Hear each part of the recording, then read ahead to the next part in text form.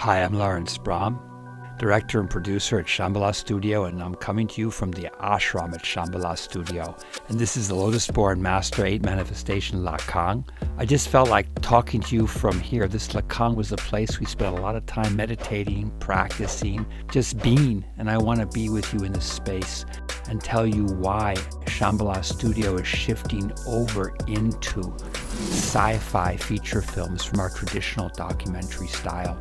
And so the fourth film in our series, which is actually the first of our feature films, which is Lotus-Born Master, the Shambhala Access Code. It's a transitional film. It's already won a number of awards because of its experimental style, that it has aspects of documentary, but it's been presented through a feature film format. And this is now going to have a series of short talks, kind of a decoding some of the meanings of the film, because it's actually layered. The way we like to make films is layers of meaning, and one watches it and starts to decrypt the different layers. It's like peeling away an orange, keeps going and going, and you get into the labyrinth, and eventually you get into finding out the meaning of this to yourself and everyone else. So the film has a number of actors in it. Yeah, I'm one of the actors now. I'm not a very good actor, but actually the reason why we decided for me to act the protagonist is because it's building on the previous documentary series. It goes all the way back to 2002, when me and cinematographer Do Yan began the search for Shangri-La. And really, rather than get someone to act me, the team said, let's just do it. You act yourself. Be the conduit that carries us in the direction that we're going to go in the next stage.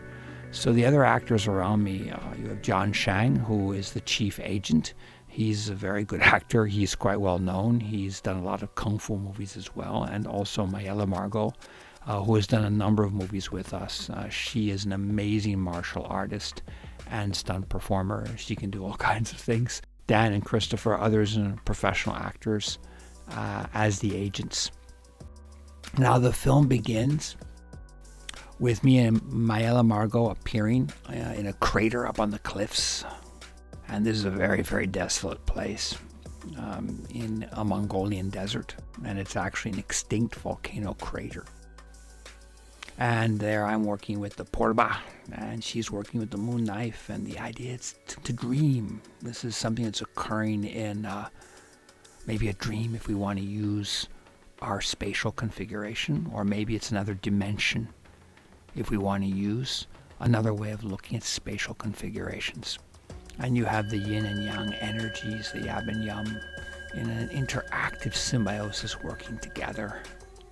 And suddenly, bam, I get a message in the cell phone. So we like to use this image of this cell phone. If you've noticed, the cell phone I use is very punk. The rings I use are punk.